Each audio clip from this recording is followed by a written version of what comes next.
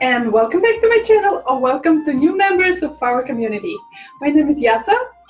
I'm a violinist, I'm a musician, and well, to summarize my story, I moved from St. Petersburg, Russia to United States, Florida, almost 10 years ago, all by myself.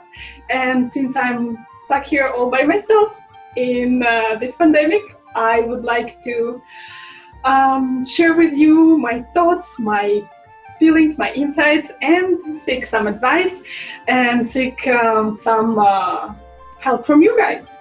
So I started this new playlist just for fun, because I'm no expert at all in the matter, and I like to specify this as much as I can, so there's no complaints afterwards. If your marriage ended up in divorce following my advice, oh well, it's on you, okay? I started a playlist called Dating in America because I really think that dating in America is really different from dating in Russia and what I came to know as our cultural experience in Russia. So today I want to say a disclaimer that it is absurd to assume that one knows answers to all the questions, and it's such a freeing experience to admit to the things that you don't know. So I would like to ask your help and your opinion in today's episode on what things can be changed in an individual, right? And what things cannot be changed. For example, we always say that, you know, don't think that you can change a man. Well, I'm a girl, so I'm talking about men, but for the other party, of course, it's going to be opposite. Or same sex, you know, depends on your preferences. So we always say there is no chance in hell that you're going to change someone, right? Which I disagree with. I really think that people do change with time, going through traumatic experiences specifically, right? Traumas and all kind of difficulties and challenges in life really change people, hopefully for the best. I truly believe that suffering is the best thing that can happen to you. Suffering that you can take, all right? I don't wish fatal sicknesses on anyone, of course, but bearable amount of suffering is the best thing that can happen to you, because it really makes you much more compassionate and attuned to sufferings of the world around you. Hence, it makes the world a better place, because you're going to be kinder and nicer to people around you and the environment around you. So, circling back to my initial topic, I do feel that people change with time. So, talking about relationships specifically, do you believe that one will change with time? So, for example, if you're really adjusting to each other, do you think it's possible to really find the balance and change some of your habits, some of your characteristic traits in years to come? So let's say probably it's not realistic to believe that someone will change in a month or so, but is it realistic to expect in 2 years, in a year or 2 years, a person might change some of his views, some of his behaviors? Do you think that's a realistic expectation? Or to make my questions more precise, what exactly do you think can be changed and what cannot be changed at any point of time in a person's character? I understand that one cannot change by the will of a spouse, right? We cannot make a person change. The change happens in the individual itself. So probably going through a breakup. So for example, if you are leaving that person, do you think that could be the traumatic experience enough for them to realize something and for them to feel the need to change something in themselves? Or do you think it's a selfish way of thinking and it's not going to bring good to anyone? If you decided to leave, you leave them without expecting them to change. You just leave them, and because you made that choice. And if the change in the person happens afterwards, that's already a different story. You should not rely or expect that to happen. Well, what are the things that can be changed? For example, can a person start dressing up nicer? I was talking to a friend the other day about that. That's why I'm bringing it up. And he was saying, no, the person should not even change the way of dressing for the other person. But what if, other person inspires you to change the way you dress? What if you want to look more presentable for them? Is it such a bad thing? Is it really changing yourself upside down? Or is it something that is a good thing?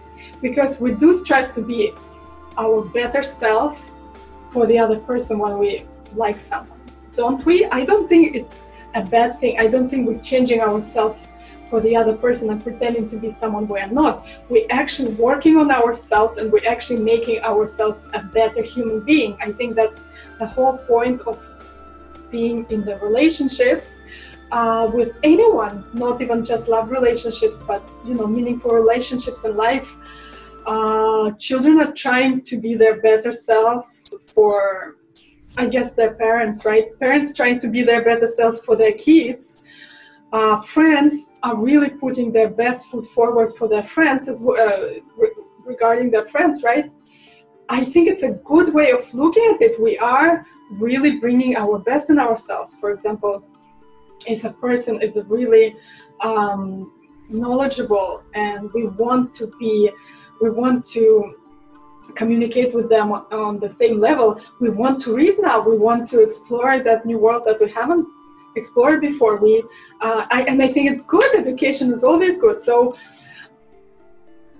of course I'm not saying that you should change yourself in the way that, for example, if you don't like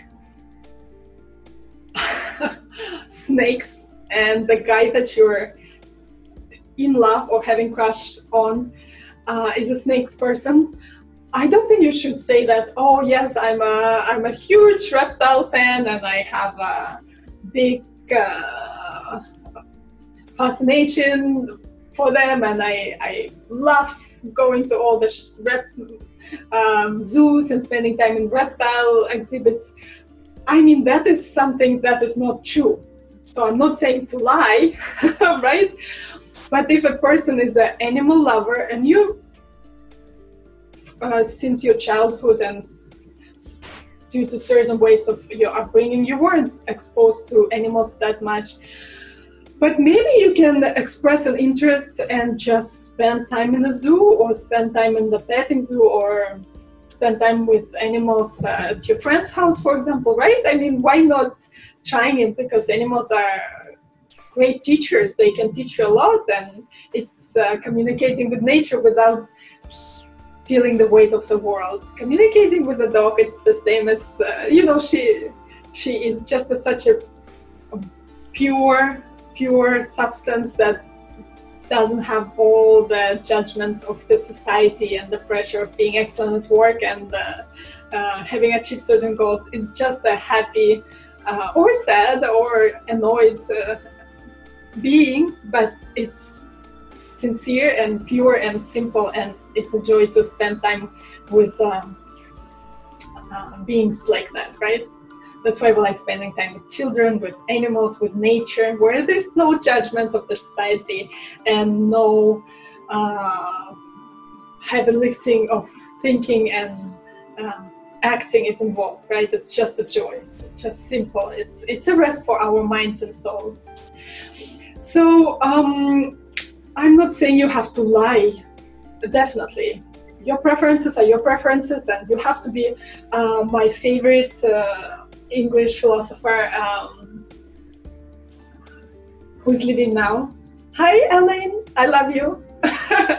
Alain de Botton, I'm sorry if I'm saying his name wrong, is saying that it's good to, right from the beginning, state your truths, your beliefs, so there is no misconception and we don't mislead each other for another month and another year and things like that. At the same time, I truly believe that educating yourself and striving to be the best is not the same as lying and changing yourself for the other person and being someone you're not. No, you're growing and you're developing yourself to something maybe more open-minded, more educated, right on your horizons, and I think it's a good thing. So you tell me, what would you change? For example, we're talking about love relationships, right? So what would you change for the other person, for the one that you like or love, depending, right, on the stage of the relationships? What would you not change under any circumstances? Why do you think that? And do you think it's reasonable to expect someone to try to be a better self for the other person? And do you think it's a reasonable expectation that you probably hope to find the balance in years to come? So for example, if one really hates, I don't know, putting the toilet seat up or down, right? Is it reasonable expectation to kind of expect that in a year or two that person will adjust and change that habit? It's clearly an example from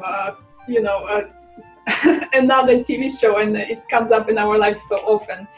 But it could go to anything, any habit in life that seems to be bothersome. Is it reasonable to expect that to change, or not? What do you think? I don't know. I'm discovering this as I go with you. All right. Okay. So please like and subscribe, because I had a great time with you guys. I don't know about you. I'm having just a blast. Have a great day and see you again soon. Пока.